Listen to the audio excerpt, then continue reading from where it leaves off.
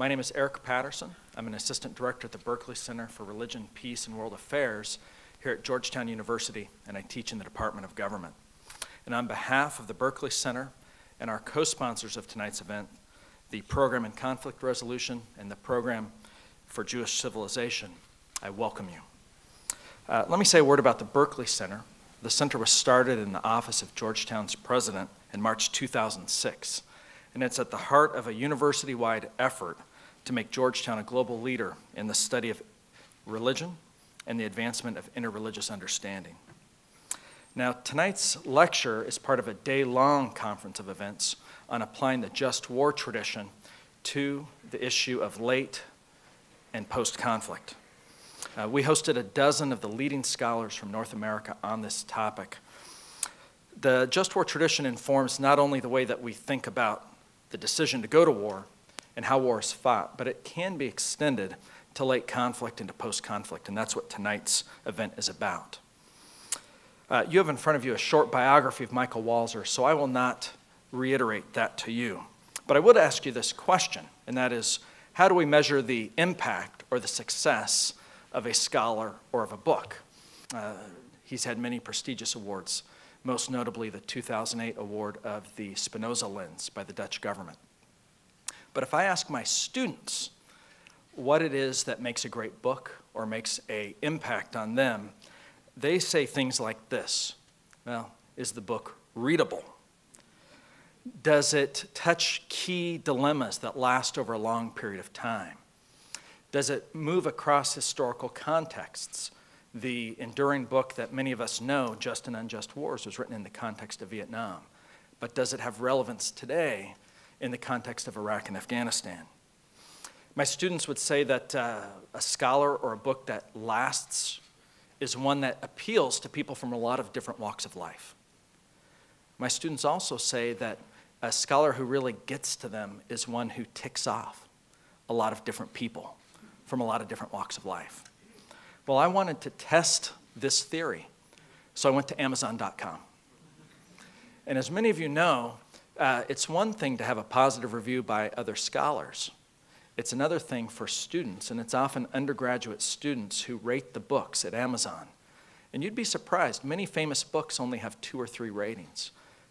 Walzer's books have dozens upon dozens of ratings by students. And let me tell you what students say. We're at a university, so it's appropriate to keep in mind what they say. This from a student in Finland. No other book has created so much discussion about just war theory than this. It's a modern classic, easily readable, and has very little philosophical jargon. Another student wrote, if you've ever found yourself questioning not only the justification for war, but the method by which wars are fought, then don't hesitate to give this book a read. Now, I have to say there were some negative reviews. One student said, I just don't get it. But 6 students immediately, within days, had responded back to this student, criticizing them. In fact, one of those students, criticizing the one who said he just didn't get it, said this. The first thing I have to admit is that I haven't read Walzer's book. But, and then went on for quite lengthy, citing the other important works that he'd written and why we should keep an open mind. One student said that Michael Walzer was a rightist. One student said he was a leftist. One student said that you would like the book if you're a pacifist, poli-sci, conflict resolution type. I don't know, maybe you fit one of those categories here tonight. And perhaps a great recommendation from a student, I didn't find it dry. I thought that was funny. But many, many of them had wonderful things to say. One said, and I think this really hits at undergraduate level thinking, I haven't read a great many books on military history or about the ethics of war. However, I would be willing to wager that Michael Walzer's Just and Unjust War is the penultimate book about the morality of war. And I think that's a great introduction to our speaker tonight, who's had something to say to a generation not only of undergraduates and graduate students, but to the wider American public. Ladies and gentlemen, Michael Walzer.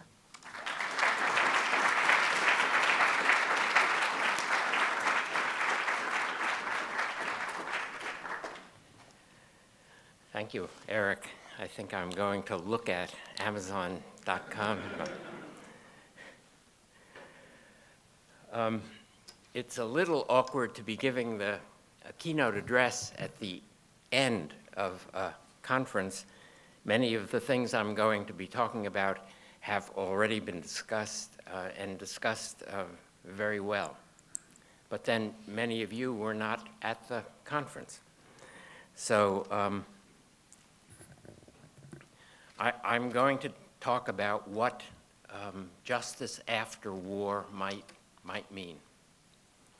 And as many of you know, Jus Post Bellum as a distinct category is not part of classic just war theory. It isn't entirely missing either. The original idea was probably that post-bellum justice was included in the criteria for ad-bellum justice. The inclusion could have been twofold. First, a war can only be considered just if there is a strong possibility of winning it. And in order to judge that possibility, you have to have some idea of what success would look like. And then the requirement of a just intention means that whatever is taken to constitute success has to be not merely possible, but also morally defensible. It has to be, if only in prospect, a just outcome. So arguments about what would come after the war were a crucial part of the arguments about whether a war should or should not be fought in the first place, ad bellum, anticipated post bellum. But there is another sense in which the just outcome of the war is supposed to be anticipated in its beginnings. The standard understanding of aggression holds that it is a violation of the status quo ante. The war was at peace in such and such an arrangement of states and borders, which was presumed to be just insofar as it was established, conventional, widely accepted, and also insofar as its stability made for regional or global peace. The aggressor violently disrupts this arrangement, moving an army across the existing border, and then a just war restores the arrangement and the border. Justice after the war is, on this view, the same as justice before the war. The idea of reparations gains its force from this understanding. The breaking of the old order has to be repaired. Though the violence of the aggression and the human damage that it produced cannot be undone, we can compensate the surviving victims and rebuild the ruined cities. We insist that the aggressor make things as much as it can, as he can, just like they were before.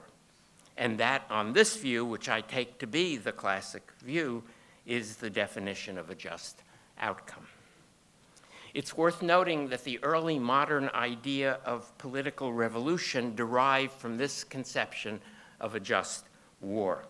The tyrant started the revolutionary process by breaking the established constitutional order, attacking his subjects, violating their rights. Tyranny was understood as a kind of aggression. The people, organized perhaps by their lesser magistrates, justly defended themselves and restored the Constitution. The movement was circular, ending where it began. A revolution that didn't end in a restoration would not have revolved completely. So just war and revolution understood in its terms are deeply conservative ideas, though what they aim to conserve is the peacefulness of the status quo ante. Not its particular political arrangements, which may indeed need to be changed, but only through normal politics, not through war. There are always state leaders who believe that their country's borders aren't where they should be, or that the division of colonial possessions and spheres of influence or the access to natural resources is fundamentally unjust. That may or may not be so. The status quo is usually unjust, though not in the way state leaders believe it is. In any case, just war theory holds that war is not a permissible remedy. When Francisco de Vitoria said that the only justification for war is an injury received, he meant a recent injury that violated existing conventions and arrangements, not an injury received long ago that had been incorporated into the existing conventions and arrangements. Territorial irredentism was no more an excuse for war than imperial ambition. Violent disruptions of the status quo were, almost by definition, unjust. The 1991 Gulf War provides a nice example of this classical understanding of post-bellum justice: restoration for both sides, reparations for one side. The first Bush administration thought that its war was justly concluded when Kuwait was liberated from the Iraqi occupation and Saddam Hussein, his aggression defeated, was still in power back in Baghdad and able to pay reparations to Kuwait. Justice did not extend to regime change. It did extend to the imposition of restraints on the Iraqi regime, but the purpose of those, or at least their initial purpose, was to make the old border safe. This was a contested view at the time, especially because President Bush had called for rebellions against the Baghdad regime, and when these occurred and were savagely suppressed, he did nothing to help the rebels. Still, stopping the war after the liberation of Kuwait was in accord with the classic view of a just ending and a just peace. Now, there's much to be said for this view.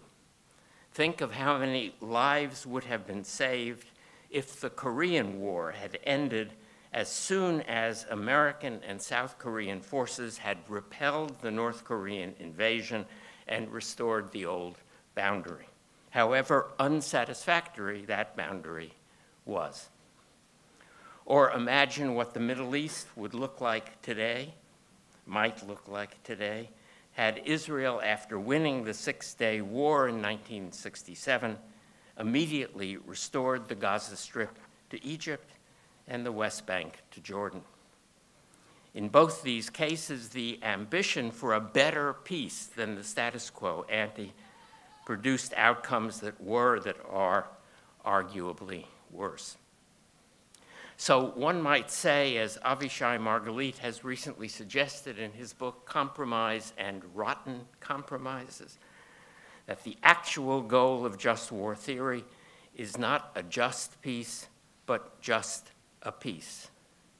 That peace itself, as it existed before the war began and as it might exist after the war ends, is the actual goal without regard to its substantive justice. Given the awfulness of war, peace is what just warriors should seek. But is this, in fact, just any peace? Suppose that the aggressor state wins the war and establishes a peace that is not the status quo ante, but is still peace in the literal sense, the absence of war. Do we have to accept this kind of peace or oppose it only politically, or is it morally permissible to renew the just war at the first opportunity? How long does it take before the new peace constitutes a status quo that it would be unjust to disrupt? We need some understanding of how peace and justice connect in order to answer these questions. I would suggest that the connection must be strong but minimalist, so as to sustain the recognition that peace itself is a value at which we can justly aim and sometimes live with, even if it is unjust. But in this lecture, I'm going to assume the victory of the just warriors and ask what their responsibilities are after victory. And sometimes, I want to argue, sometimes, but not all the time, they must aim at an outcome that is different from the status quo ante and that is more than just a peace. Restoration and reparation may be right for the victims of aggression, but may not be the right way to deal with the aggressor regime, which they leave intact and in power? What if the act of aggression is inherent in the nature of the regime, as in the case of Nazi Germany? No one on the Allied side imagined that the war could end justly with Hitler still in power, even if his government then paid reparations to all its victims. The 1939 status quo was no one's goal. The Allied commitment to a just peace in Europe took precedence over the old European conventions and arrangements, and this meant military occupation and regime change for Germany.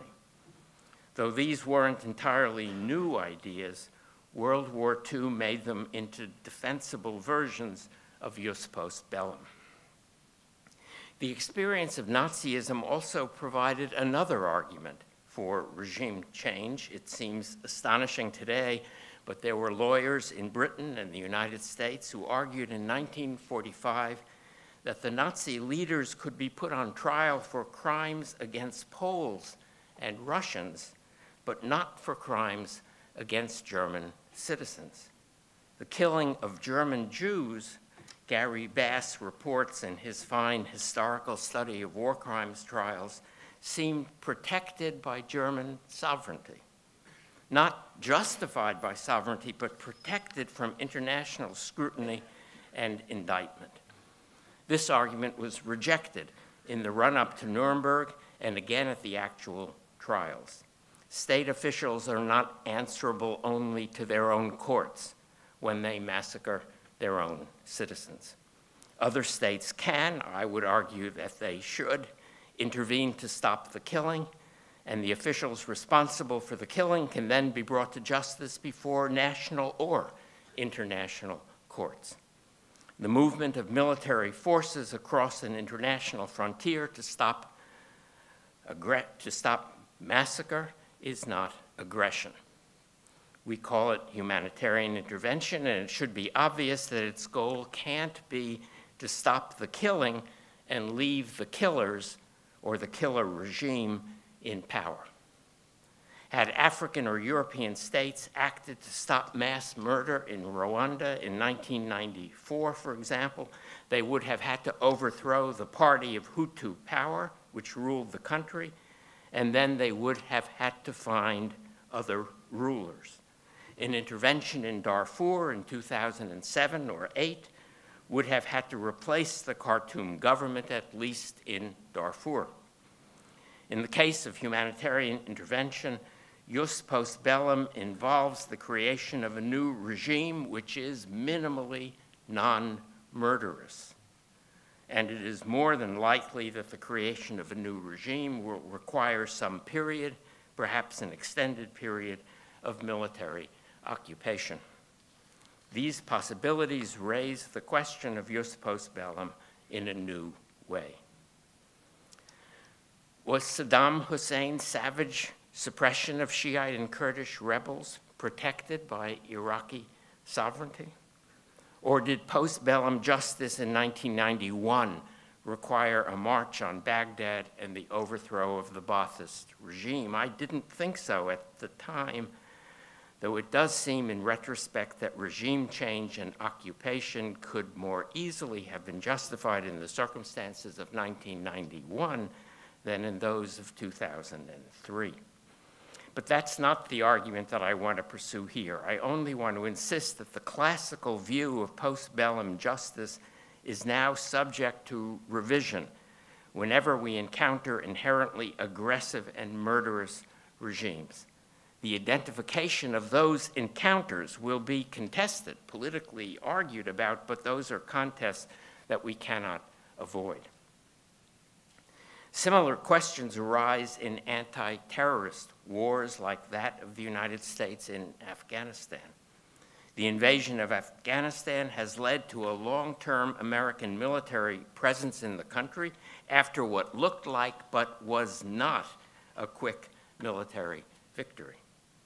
In Afghanistan and in Iraq too, the creation of a new regime did not come as planned after the war was over, but in the midst of the war.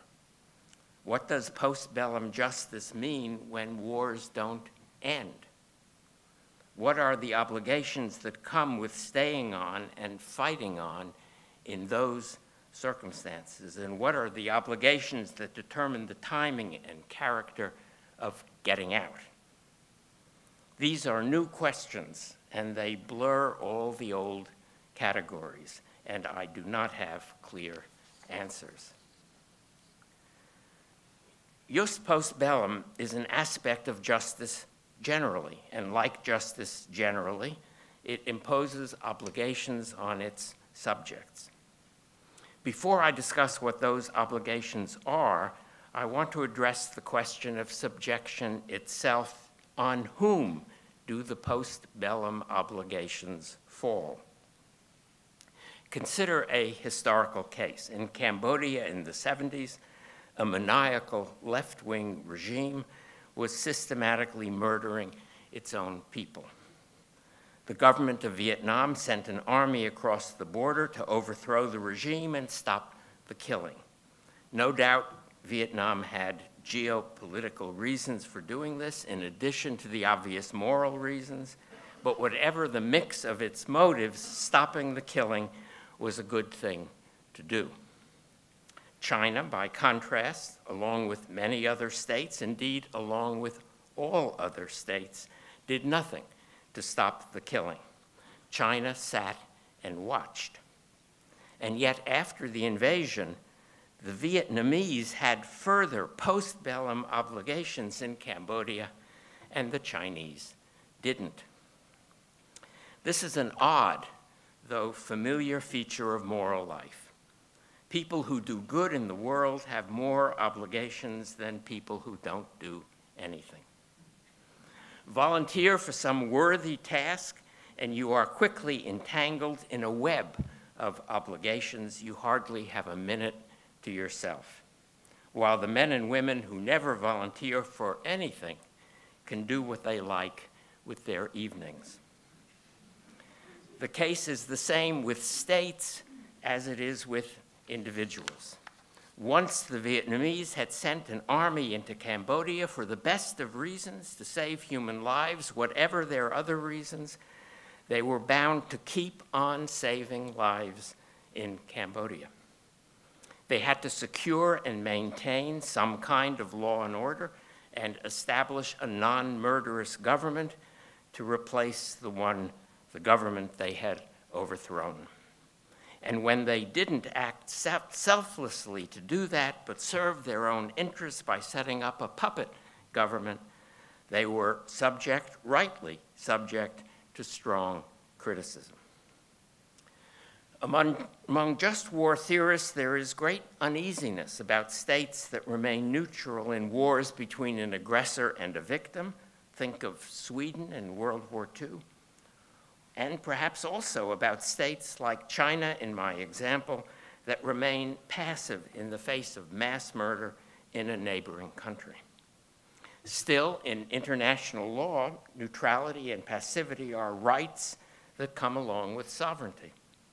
And if sovereignty by itself doesn't seem a sufficient cover for inaction, many moral philosophers would recognize the same right not to act on the grounds that states cannot be obligated to put the lives of their own citizens at risk, just as individuals are not bound to put their own lives at risk to save the lives of strangers. So it is only the state that acts that makes the positive ad bellum decision that acquires the positive post bellum obligations. If we assume that the positive decision is a just decision, then once again, doing the right thing brings with it the obligation to do many more right things. There is no escaping the dire consequences of good behavior. Though I should add that bad behavior, again, in contrast to doing nothing at all, also brings obligations in its wake, as the idea of reparations suggests. Of course, if all ad bellum decisions were made multilaterally, the dire consequences would be shared. Post bellum justice would be a collective responsibility. But this is not possible in practice since the forms of multilateral decision-making available in contemporary international society are notoriously unreliable. Neither the Security Council nor the General Assembly of the United Nations, for example, would have backed the Vietnamese decision to invade Cambodia. And similarly, the Indian decision to invade East Pakistan, now Bangladesh, would never have been authorized by the UN, nor would the Tanzanian decision to invade Uganda and rescue its people from the murderous regime of Idi Amin.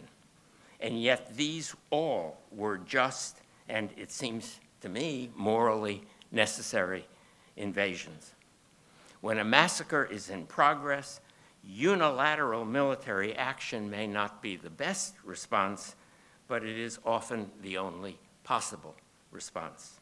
And then the state responsible for the invasion and the rescue will also be responsible for the political and social reconstruction of the invaded country. Now, we can imagine an arrangement in which the second of these responsibilities could be taken on by states that had been unwilling to take on the first. They weren't prepared to fight and put their soldiers at risk, but they might be prepared to participate in the work of peacekeeping and reconstruction. Even if the ad bellum decision was unilateral, post-bellum decision-making could be multilateral. Of course, the state that had risked its own soldiers' lives might think that it was entitled to make all the decisions in the occupied country, starting with the security decisions. On the other hand, occupation and reconstruction are costly undertakings, and the intervening state might be eager to share those costs and willing, therefore, to share some of its decision-making power. It might look for help, however, and find that other countries felt no obligation to help. After all, they didn't invade someone else's country. How might we go about freeing the rescuers from the ongoing burdens of the rescue? If we believe that multilateralism leads to a better version of post-bellum justice, we will have to make it a political project. Does it lead to a better version? Are obligations formally accepted by many states more likely to be fulfilled than unilateral obligations? There are well-known collective action problems here. Each state thinks that the others should do more, or it thinks that it can shirk its obligations because the others are already doing enough. Or one state's withdrawal or failure to perform brings the whole effort down as each of the others refuses to pick up its share. The work of a single state might go better, especially if in exchange for material support, it accepted some form of international regulation, as in, say, a trusteeship system, if there were such a system. That too would be a project, and a difficult one given the history of trusteeship under the League of Nations. And it might seem especially hard not only to insist that intervening states have acquired obligations, but also that their performance of these obligations should be monitored by an international organization. Nonetheless, it isn't a bad idea. Now, what are the obligations of post-bellum justice? I have described reparations as the obvious obligation of the aggressor state. Reparations can be extracted forcibly by the victors, or better, they can be the subject of negotiations, not so much between winners and losers as between the victims and their heirs on the one side, and the aggressors and their heirs on the other. Consider the negotiations between Israel and Germany after World War II. The heirs come into it because of the postness of the justice. Jus Post Bellum is, in part at least, justice for children. It's important to recognize that reparations are a form of collective punishment, since the burden is distributed through the tax system to all the members of the aggressor state, including those who oppose the aggression and those who are too young, as the Bible says, to know their right hand from their left. But this collectivism is simply the consequence of citizenship, and I think that it can be justified, though the enslavement of those same people forced to work for the victims of their state would not be justified. We penalize innocent people, including children in the aggressor state, in a constrained way in order to benefit innocent people, including children in the state or the people that was unjustly attacked. And that is post-bellum justice, not perfect, but as good as it can be. But I'm more interested here in the newer obligations that go along with occupation and reconstruction. These can be extensive and demanding, but they also have limits. Limits of two sorts, practical and moral. States are not bound to do or to try to do what they are not able to do. The probability of success, which plays a critical role in Jus ad bellum, plays the same role in Jus Post Bellum. The United States is not obligated to create a Swedish-style social democracy in Afghanistan. I'm not claiming that that was ever our intention, but we're not obligated to do that for the simple reason that we can't do that. Obligations are closely connected to capabilities. Often states try to do more than they can do because what they can do isn't exciting enough to win the support necessary for doing it, or they pretend to be aiming at great but impossible achievements in order to cover their real interest-driven goals. In any case, impossibility is a critical limit, and if we recognize it, we will be more capable of making realistic choices and of criticizing partisan and aggrandizing projects. The moral limits of post-bellum obligations have their primary source in the people to whom the obligations are owed. The people who have been rescued, say, by the military intervention, or the people whose brutal and aggressive regime has been overthrown. The intervening state can't then impose its version of a just politics without regard to their version. It isn't bound to do what its own citizens think is best. The local understanding of political legitimacy is a critical restraint on what just warriors can attempt, but it is not an absolute constraint. During the occupation of Japan after World War II, the Americans pretty much wrote a constitution for the Japanese, with consultation certainly, but without much readiness to bow to Japanese political or social norms. One of the clearest examples of not bowing was the inclusion of an article that mandated gender equality, which had no place in Japanese political culture as it then was. But since the Constitution created a democratic regime, and since it allowed for its own amendment, this seems to me a legitimate imposition. And it's interesting to notice that though there has been persistent right-wing effort to repeal this section of the Japanese Constitution, that effort has never been politically successful. So we might even say that the existing local norms and some minimal conception of human rights are competing constraints on what the intervening state can do. The local norms are important because the goal of regime change is a regime that can govern without the massive use of coercive power. It must be politically strong enough to survive the withdrawal of the state and army that set it up. Its legitimacy must be recognized by its own citizens. It must be able to collect taxes and provide the services that citizens expect. And these are constraining requirements. They rule out puppet governments that will be forever dependent on the firepower of a foreign army like those created in East Europe after World War II.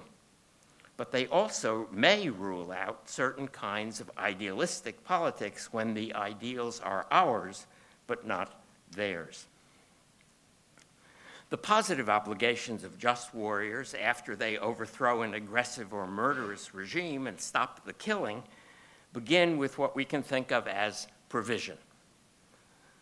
They have to provide law and order, food and shelter, schools, and jobs. Of course, they will do this insofar as they can through local agents, members of the old civil service and the old army, who weren't involved in the crimes of the genocidal regime, and also internal opponents of the regime and returning exiles. But ultimate responsibility belongs to the occupying forces.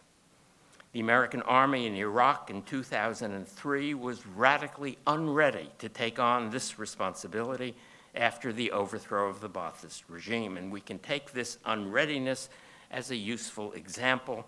It was a clear violation of the norms of Jus Post Bellum. This is true whatever the justice of the invasion and however the war was fought. Post-bellum justice is independent of ad bellum and in bello justice in the same way as these latter two are independent of each other. An unjust war can lead to a just outcome, and a just war can lead to an unjust outcome. Once immediate necessities are provided, the critical obligation of the invading and occupying forces is political reconstruction. This obligation is the same whether a single state has supplied the forces or a coalition of states or an international agency. It's a hard obligation because what is required is the creation of a regime that can dispense with its creators, that can literally ask them to leave. The goal of reconstruction is a sovereign state, legitimate in the eyes of its own citizens and an equal member of the International Society of States. As soon as that goal is reached, the occupying forces will probably be asked to leave, and they should leave. It will be a test of the justice of the occupation that they have not created a puppet government, and that they make no claim to permanent military bases or to economic privileges unavailable to other states. But they can aim at a friendly government. It's hard to imagine them doing anything else. This must be, however, a friendly government fully capable of acting in its own interests. Should they aim at a democratically elected government? I want to say yes to this question, not because democracy is the best regime, though I think it is, but because democracy has historically been the regime least likely to turn on its own people. I can imagine ways less formal than elections to produce a responsible government. In a tribal society, for example, customary forms of consultation may still be robust and effective. But democracy is generally to be preferred for the sake of its inclusiveness. The modern demos includes everyone, men and women, rich and poor, majorities and minorities. And so it offers greater protection than a regime of oligarchs or patriarchal chiefs or clerics of the dominant religion. Protecting women, or better, empowering them so that they can protect themselves, is especially important since they are often the first civilian victims of war and the last beneficiaries of reconstruction. Giving them the vote is only a first step, but it is an important step toward guaranteeing their security. Jus Post Bellum is most importantly about social justice in its minimal sense, the creation of a safe and a decent society. But it is also about justice in the other sense, about doing justice to the perpetrators of tyranny, aggression, mass murder, and ethnic cleansing. I've already alluded to the Nuremberg precedent for the establishment of international tribunals, a precedent followed with mixed results in cases like the former Yugoslavia, Rwanda, and Sierra Leone. Do justice even if the heavens fall is not a good idea in the aftermath of war. Jus Post Bellum's first aim, as I have been arguing this evening, is to stop the heavens from falling. Sometimes a clear judicial repudiation of mass murder and the punishment of the murderers is the best way to forge a secure peace. Sometimes security might require amnesties and public forgetfulness, and sometimes the simple exposure and acknowledgement of crimes may be better than trials in pointing the way to reconciliation. In these cases, these are life and death cases, just a peace takes precedence over a just peace, though we should certainly try to bring the two together. Finally, there are certain lingering obligations that may affect what I've called the timing and character of getting out. The invading and occupying forces must make sure that the new regime is in fact non-murderous, that is, committed to defend and capable of defending the most vulnerable of its citizens. And they must make sure that the men and women who cooperated with the occupation in any capacity will be safe in its aftermath. And if any of them are not safe, they must be given the opportunity to leave with the occupying forces. They must be taken in by the occupying state. This obligation holds, again, whether the intervention and the occupation were just or unjust. The French, after the Algerian War, were bound to take in the Harkis, that is, the Arab soldiers who fought in the French army, whom they did not take in and who were murdered systematically after they left. And the Americans, after Vietnam, were bound to take in the boat people. Indeed, the people who took to the boats should have been helped to leave before they had to do that. John Rawls's argument about privileging the worst off in domestic society has an analogy here. We should attend to those most at risk when ending the occupation of a foreign country. So, war is a time of killing and being killed. The crucial requirement of Jus Post Bellum is the end of the killing, the preservation of life. That is the minimalist reason that I've given for trying to set up a democratic regime, and it is the reason for everything else that invading and occupying armies must do, for the provision of necessities, for special attention to vulnerable minorities, for movement toward gender equality, for something as close as possible to justice for war criminals and murderers. There is work here that foreign forces have to do. But ultimately, the work has to be taken over and sustained by the locals. The post in Jus Post Bellum is not of indefinite duration. Moral and political requirements must be met over whatever time it takes, but the shorter, the better. Thank you.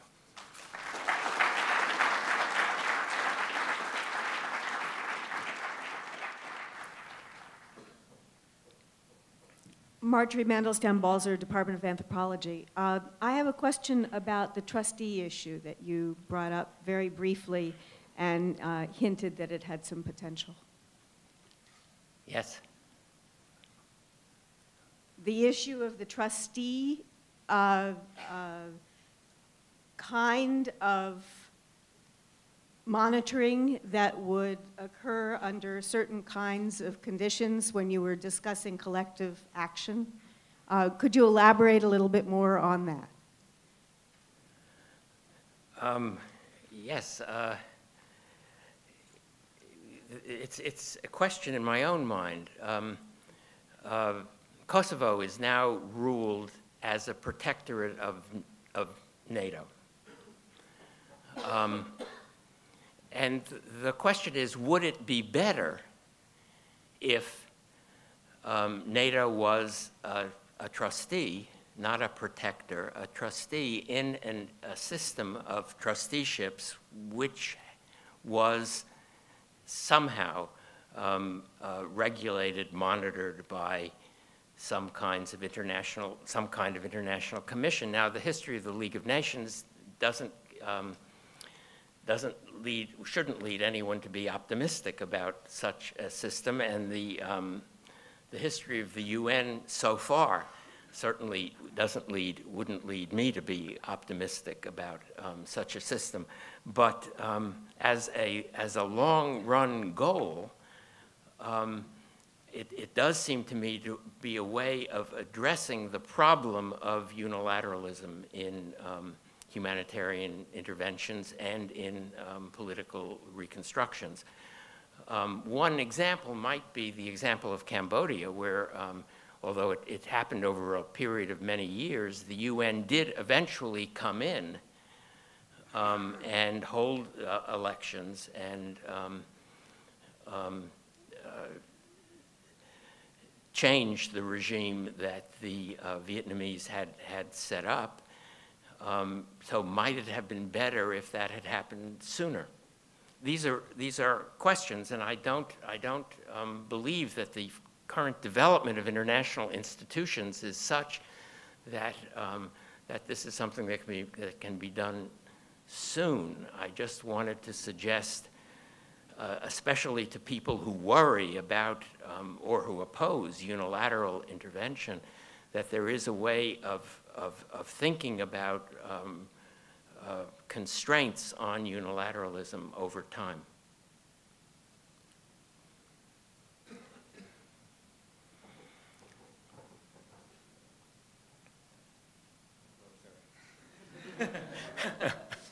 An unjust race to the microphone. Michael, terrific talk. Great to hear you talk about these issues. I wanted to invite you to kind of say more about some things and just kind of get your response. So you seem to be in favor of reparations. You said this kind of clearly, but I'm wondering if you also favor sanctions. For example, in the post-First Gulf War settlement, both reparations to be paid to Kuwait, but then also the maintenance of quite serious sanctions on Iraq through the 90s. I'm wondering if you would endorse that. You also didn't mention much about demilitarization, demilitarizing a defeated aggressor, and I'm wondering what you thought about that. And then finally, the whole issue of war crimes trials for war criminals. As I know that you know, it's actually a divisive issue in societies that have been defeated by war. They feel it's an extra humiliation, and it can actually prevent you know, a kind of progressive attitude from being fostered by forcing war criminals to trial. So I guess I just want to invite you to say, what's your attitude about sanctions and demilitarization and war crimes trials? Yes, okay. Well, I did try to say that the question of justice, of retributive justice after massacres and after the fall of tyrannical regimes and aggressive regimes, that is a question that has to be addressed in each case, and that there are cases where where I would recognize, as you suggested, that full retributive justice may not be, for prudential reasons, the best way of moving forward, and Truth and Reconciliation Commission or even amnesties, as in the agreement that led to the restoration of democracy in Chile, for example. That may be the best way of proceeding. These are political judgments, I think, and we have to recognize the importance of political prudence at these moments of transition. I do favor, I do believe in the value of both sanctions and demilitarization after wars of aggression. I'm not sure that the sanctions on Iraq had only the purpose of stopping a repetition of the attack on Kuwait. they had another purpose which needs to be discussed, which I am inclined to think justified in the particular case after the rebellions and the repression. The sanctions were a kind of regime change for Kurdistan. The no-fly zone made it possible for the Kurds to establish effectively an autonomous regime, not an independent state, but a real autonomy in the north. And I think that was probably a good thing for initially it was a group of states that did it. In the end, it was just the Americans and with some help from the Brits.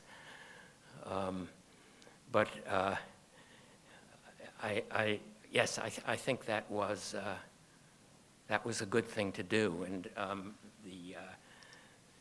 the argument that I put forward here about Jus Post Bellum wouldn't quite extend to that, so it does require that extension. And demilitarized zones make a lot of sense after an aggressive war or after after the overthrow of an aggressive regime. Yes, I would support that. Hello, my name is Eric Herger. I am a sophomore in the School of Foreign Service, and I'm also a Doyle undergraduate fellow through the Berkley Center. My question for you has to do with the obligation of states to intervene in cases of massacre of a people, either their own people or in case of China specifically, which I'm thinking of, in Xinjiang and in Tibet, of people who are not ethnically their own but within their state. First of all, in this case, there can be little political action because of the seat of China on the Security Council and their political weight. And second of all, if there were to be some action which would have to take military action, what kind of post-bellum solutions are there in terms of the leaders, considering that international tribunals, at least in the case of the ICC, could be vetoed because of that seat on the Security Council? So could you please elaborate on the issue? I know it's a difficult one that the large states, the powerful ones, China and Russia as well, really pose to the idea of just wars and Jus Post Bellum. Right.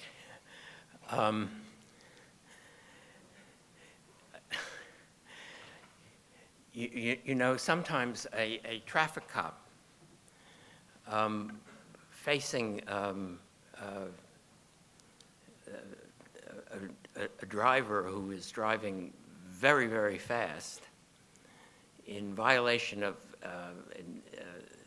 the speed limit, but so fast that chasing him is going to endanger a lot of other people on the road, will choose to stop a car that is going more slowly, but also above the speed limit. And that's a kind of prudential discretion that makes a lot of sense on the road, and it also makes sense in international politics. We stop the massacres that we can stop without putting even more people at risk than the people who are being massacred. And it's not it is a prudential decision, and it is not unjust to stop a massacre in Cambodia just because we can't stop a massacre in Tibet. And so there have to be other kinds of responses to cases like Chechnya or Tibet. There have to be political and diplomatic responses. There have to be responses out by NGOs in international civil society. There have to be political, maybe even economic responses, but it's simply a fact of political life that great powers can act in ways that we will stop smaller states from acting, and should stop smaller states from acting.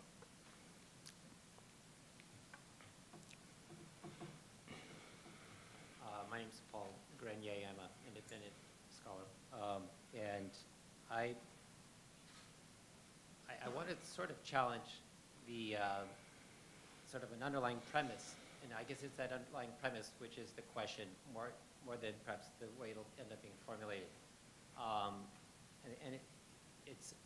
be brief. But Max Weber said something to the effect that that a state has no intrinsic end.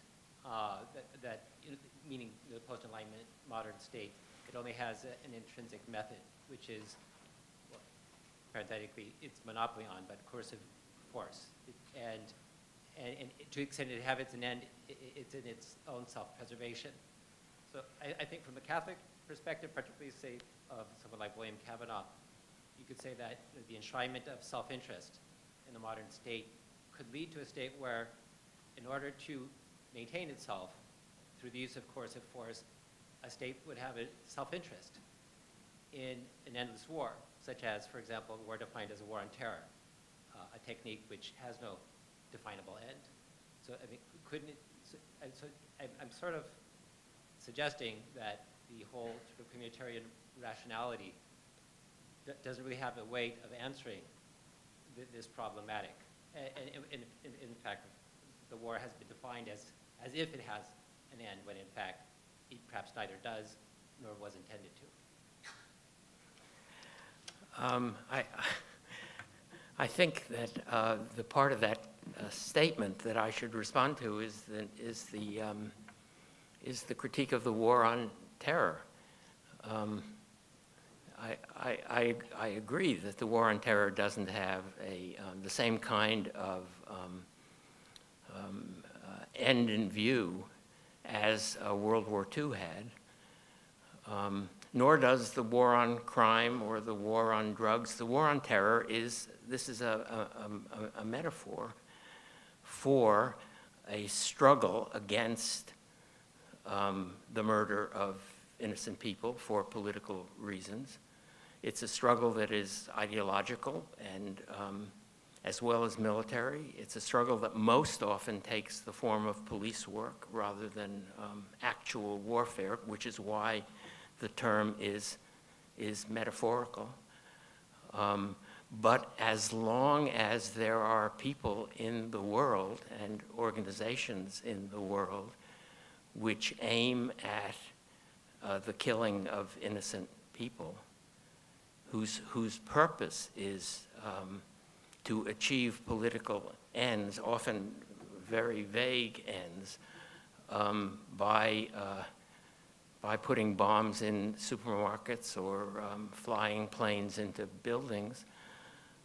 As long as there are people like that in the world, then we should want our political leaders to be fighting against them and fighting by all the means that are required to stop the killing. And that includes, as I said, a lot of police work. It's mostly police work. And it includes diplomatic work. It includes, I think, very importantly, ideological work, intellectual work. And sometimes it will involve warfare. And in cases where it legitimately involves warfare, as I believe in Afghanistan,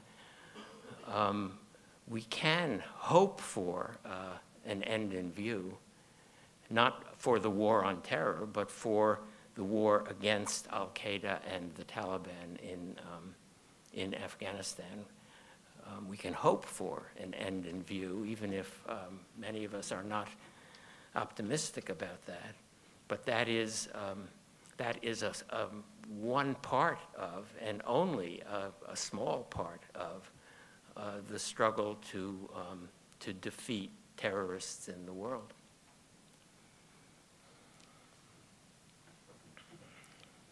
My name is Alex Karjik. I'm with the Policy School. I was hoping to go back just a moment to the idea of a just pieces versus just a piece and attributive justice. And I know you mentioned earlier that you had to take into account the political considerations when looking as to whether to have serious trials or something less sort of sanctions and punishment. Is there any sort of metric or idea, any associates we get to look at that? I also studied a bit in the economics department. It seems to me that if we set a standard somewhere, it may be easy for people to cheat in a sense. They just go right up, you get upset. I could claim that I'm going to be very upset if you try me, and therefore I get away with it. Or what's a way to ensure that the right people get tried and the truly dangerous people we let off? Or what's the metric for deciding, I guess, is my question. If you have any comments on that. Yes. I'm not sure that economists have a metric for deciding which banks to bail out. Oh, and I'm not suggesting that either. Just as a theoretical idea, how do we decide who really gets the punishment and who doesn't? Well, you have to look at the circumstances of each case, and you have to talk to the people who are actually making decisions. The Chilean Christian Democrats and Social Democrats who negotiated the transition to democracy made a deal with the military. It was, I assume, the best deal they thought they could make at that moment, and it actually produced a transition to a democratic Chile. I would not second guess decisions of that sort, the way a Spanish judge tried to do when he indicted Pinochet. I can imagine people getting decisions like that wrong. I can also imagine how you could make a decision like that and then rethink it 20, 30 years later and decide that after all, the crimes were such and the transition has been sufficiently successful so that you could now actually put some of these guys on trial. And if that's a democratic decision, even if it breaks an old bargain, I think that would probably be a justified thing to do. But I would look very carefully at the circumstances of each case, and I don't think there is a formula. Thank you.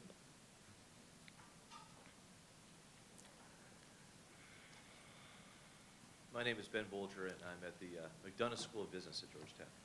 And I've been impressed by how oftentimes the geography of the world, the lines that separate different countries changes.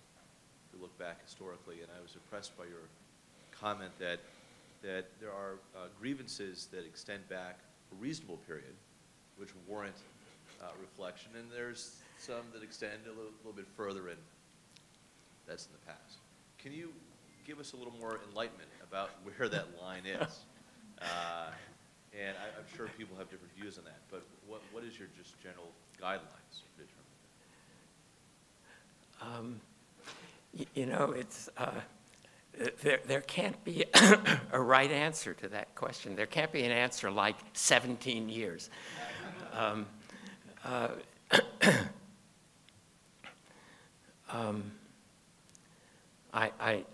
find it very, very hard, for example, to sympathize with the Serbian contention that the fact that there was a heroic battle fought in Kosovo in the 15th century, which became critical to the self-understanding of the Serbian people, that's a reason for holding on to Kosovo. And I suppose I wouldn't think that if the battle had been in 1823 instead of in 14-something or other. But how to mark off the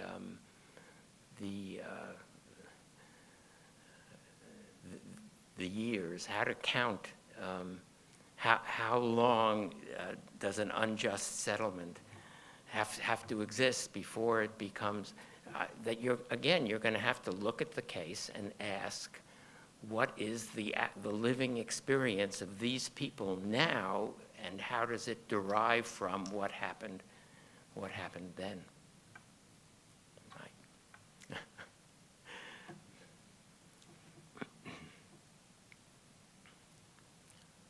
my name's Manuel Figueiredo. I'm a freshman from Venezuela in the SFS.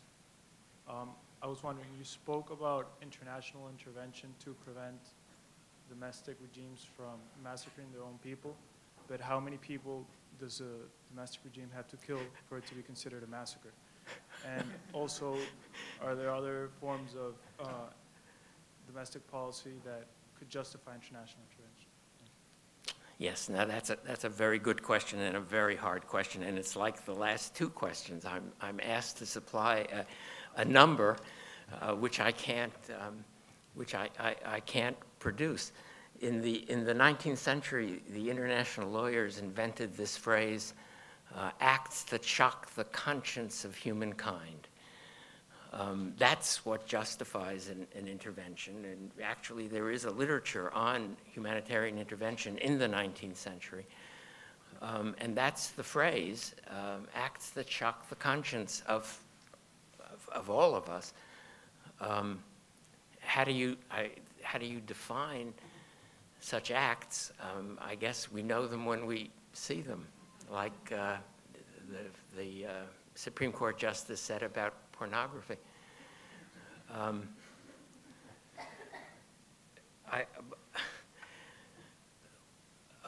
I really don't know. What is the what kinds of brutality, of political brutality, are we prepared simply to accept? And obviously, we accept a fairly high level of political brutality. And if you just look around the world, the arrest of dissidents, the torture of political opponents, the corruption of elections by beating up activists on the other side, the censorship of newspapers. All of that goes on in states that are fully legitimate members of the Society of States. Now, it seems to me that that we, in a different sense of the we, should oppose regimes of that sort. And I mean we in, well, on the left where I grew up, it used to be called internationalism. We were internationalists because we took an interest in justice and democracy in other countries. And when there were people fighting for justice and democracy in other countries, we supported their struggle. We supported it politically, we supported it if we could financially, with material help. We supported it intellectually. And I think it's wrong to underestimate that kind of politics.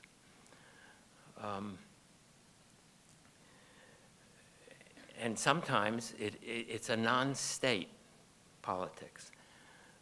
After the overthrow of Milosevic in Serbia, Yugoslavia,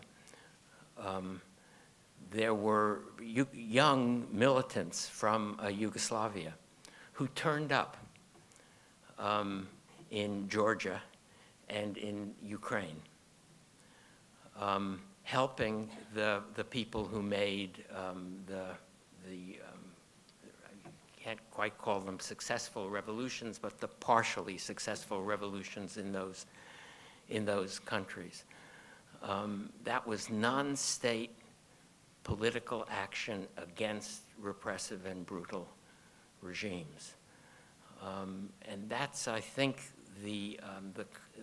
that's the response that we should aim at in our own political lives, in situations where we don't want states sending armies across the border.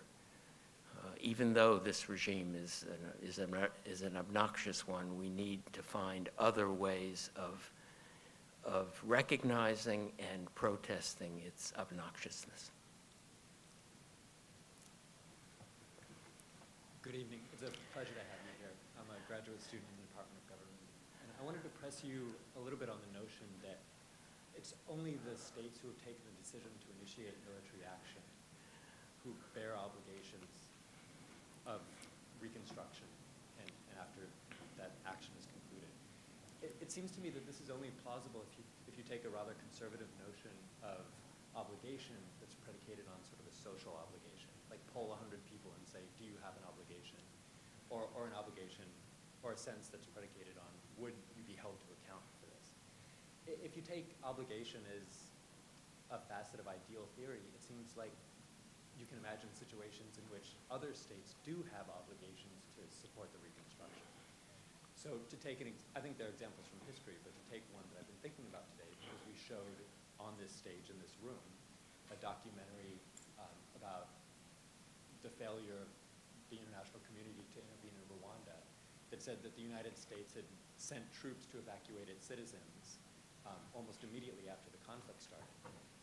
Imagine that they had pursued the overthrow of the regime. Wouldn't UNAMIR member states have had an obligation to help contribute to reconstruction, if not other members of the international community who couldn't muster the political will to intervene in the first place? You are talking now in terms of ideal theory, of course. The answer has to be yes, of course.